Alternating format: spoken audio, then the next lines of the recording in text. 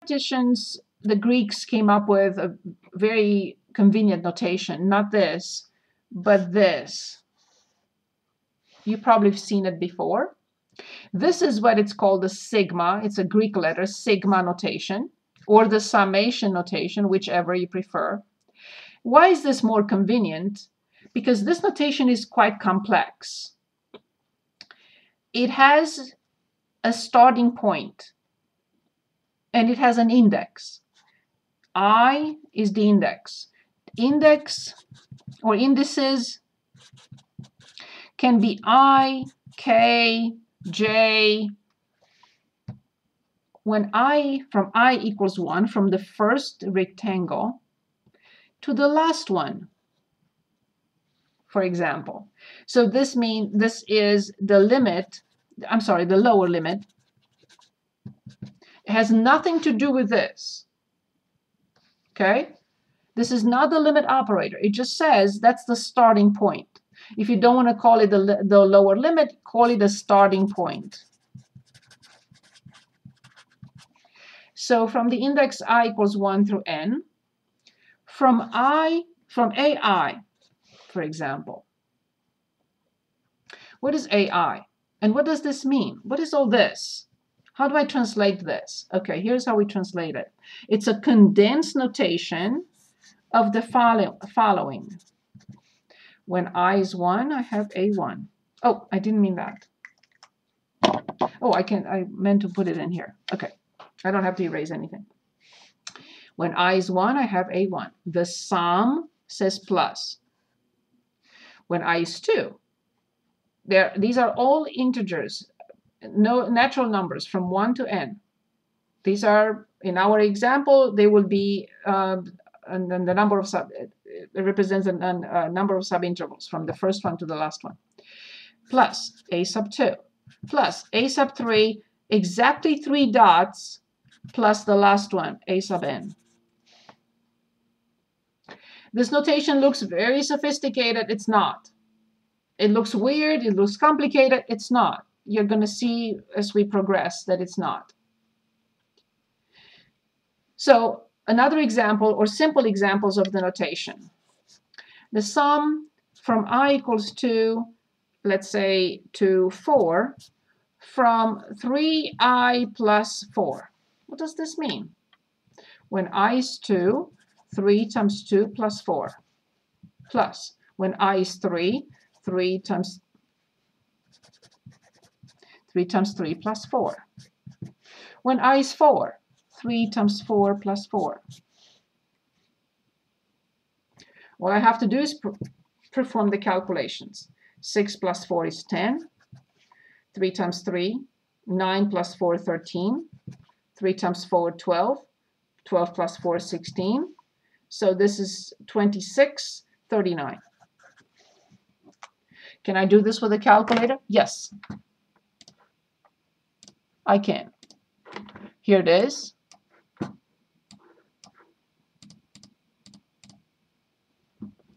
In math, go up, summation notation 0. Here it is. So from calculator doesn't have n, from x equals 2 to the, hold on, hold your horses, hold your horses. Okay, I didn't mean that. Stop jumping. Okay, 4. And I had 3i, no, not 6, 3i plus 4. And when I hit enter, I have to get 39. If I don't get 39, I'll say oops and go back to the drawing board. Okay, I didn't mean that. I meant this. So, of course, like any notation, has properties. Of course. Properties of the sigma notation. Okay. There are 3 properties. I'm going to condense them in 2. So one property says that if we add from n equals 1, let's say, to infinity, because we can have that situation, that's the situation we're going to look at. Then we put the limit in So front. is this called, I'm just, sorry to interrupt, the name of the symbol, is it just summation notation? Or is there like that? Yes. These are summation or sigma. You either say the summation notation or sigma. Yes. Okay, sounds good. Regardless of which one you prefer, they mean the same thing. So a sub n plus b sub n. What does this mean? It's the sum of a sub n plus the sum of b sub n. And yes, I like to condense these two. If you remember, it's the same with the derivative, and it's the same with the limit. The limit, this is not the limit, but I'm just connecting the concepts. The limit of a sum of two functions is the sum of the limits. The derivative of the sum of two functions is the derivative of the two functions, the sum of the derivatives. The derivatives of a difference of two functions is the difference of the two derivatives. So it's the same concept. It's not a new concept. It's a new notation, but it's not a new idea.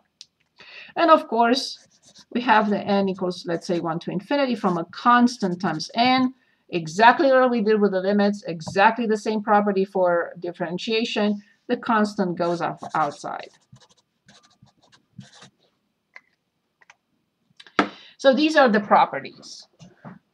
Now, what we need to remember or have on paper for tests and final exam are four actually, four identities.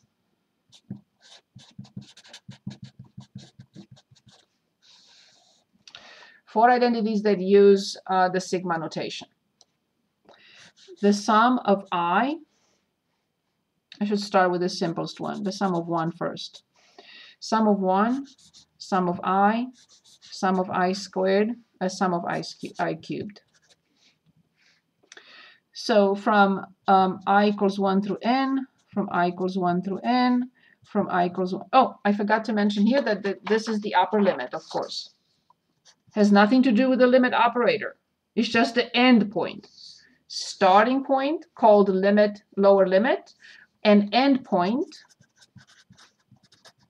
called upper limit. We don't say end point. We don't say starting point. But I don't want you to get confused and say that I'm talking about the limit operator. I am not. So the lower limit is 1 and the upper limit is whatever. The lower limit here was 2. The upper limit was 4. Okay. So 1 through n, from I equals 1 through n. Okay. These are identities that we can prove. They're very easy to prove using mathematical induction. We normally do this in pre-calc. We prove all these identities in pre-calc. Okay, so this is n, this number. From I equals 1 through n, 1 plus 1 plus 1 plus 1 plus 1 plus 1, n times. This, n plus 1 divided by 2. I'm going to jump to the third one because they're very easy to remember together. n plus 1 divided by 2, exactly the same, but squared. So these two are very similar. Of course, not the same, but very similar. It's the same. This is the most difficult one. n plus 1, 2n plus 1 over 6. Okay, so now the question is, again, what are you talking about? Well, here I'm talking about 1 plus 1 plus 1, dot, dot, dot, 1. What am I talking about here?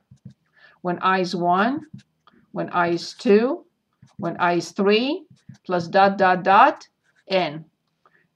Sorry, but is for the I know you said not to say start point, but for the start points on those, is it I equals 1 for yes, all of those? For all of them. Okay. And it's N, not of all of them as well. Yes, uppercase N. Okay, thank you. Whatever that N is. So again, what does this mean? When I is 1, the sum plus plus. The sum says plus. When I is 2, plus. When I is 3, plus. When I is N. So adding these numbers together will always give us N, N plus 1 over 2, depending on N. If you stop at 7, then you have 7 times 8 divided by 2. If you want 100, then you have 100, 101 divided by 2.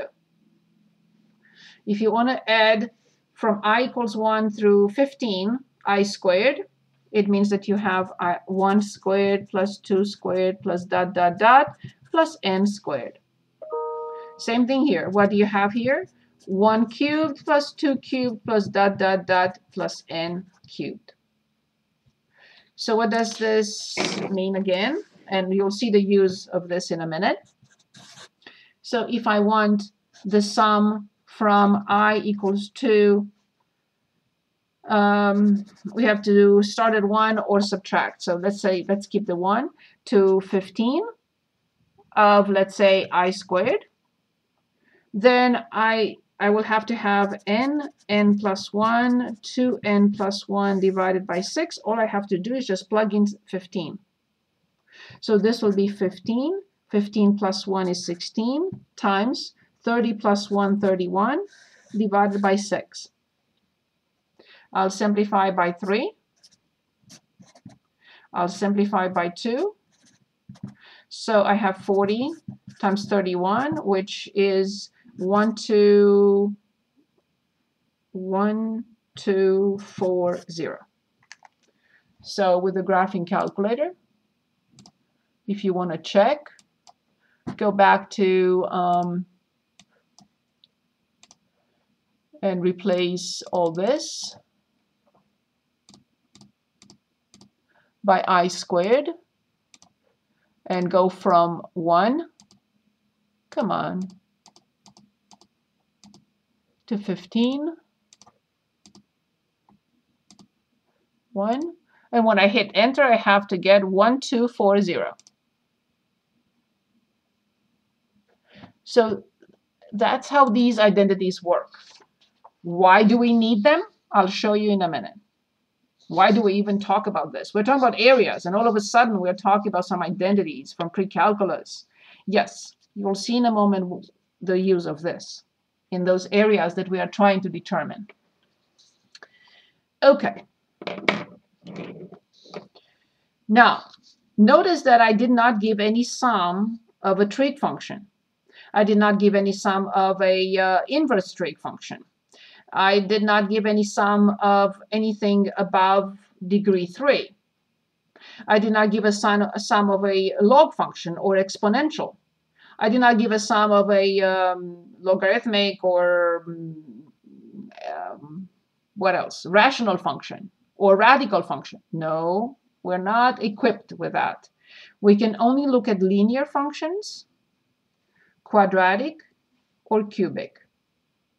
What? To determine this with a limit. So to determine the limit of these areas, we are limited. I cannot ask you to determine the exact area with a limit for any function other than linear, quadratic, cubic. You're not going to have a sine, cosine, tangent. You're not going to have natural log, exponential. No. Just very simple functions. Linear, quadratic, cubic. That's it. Not even beyond cubic. Okay, so now we are going back to our discussion. What was our discussion? Our discussion was on function x squared plus 1. Our discussion was, we found a very rough estimate of the area, somewhere between 3 and 7.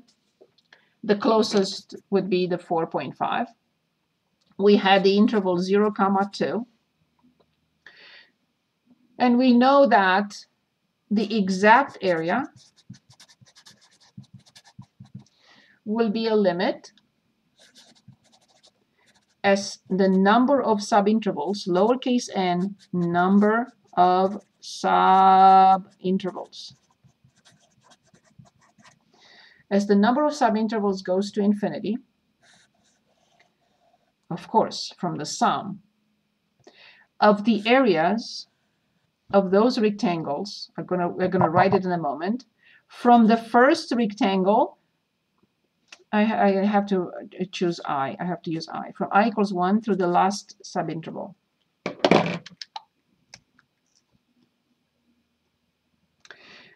Okay, how do we write this area? That's our next step. So this area is the product of base times height. What do you mean by base times height? Yep. Base times height plus base times height. Base times height plus base times height. Base times height plus base times height. So the height will be denoted by one of our best friends, delta x.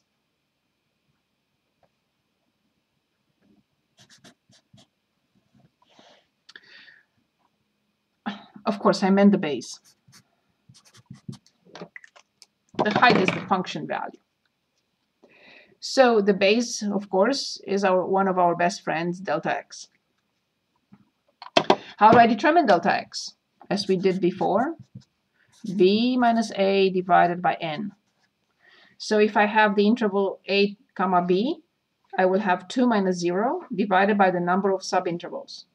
So in our case, delta x is 2 minus 0 divided by n. Okay, now we're discussing the height. Well, the height is the function value. I'm going to write xi. Why don't I put a delta xi? It's the same fixed. It's fixed. This doesn't change, no matter where we are on the interval. Delta x is a fixed number. 2 minus 0 over n. That's it. But the height, let's go back. The height depends on the position of x, of the interval. See, for the first subinterval, this is the height, f of 1. But for the second subinterval, this is the height, f of 2. So this is f of x1, and this is f of x2. And the next one will be f of x3, and the next one f of x4, and so on and so forth. So that depends on the position of subinterval. The base does not. The base stays the same.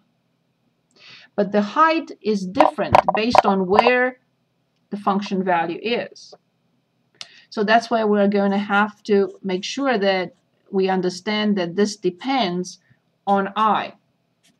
This does not. It's a constant. You can even put it outside. You can rewrite this legitimately like this. Limit as n approaches infinity from delta x. It's a constant. This is one of the properties that we just discussed a minute ago. Here it is. It does not depend on the index. So it can go outside the sum from f of xi from I equals 1 through n.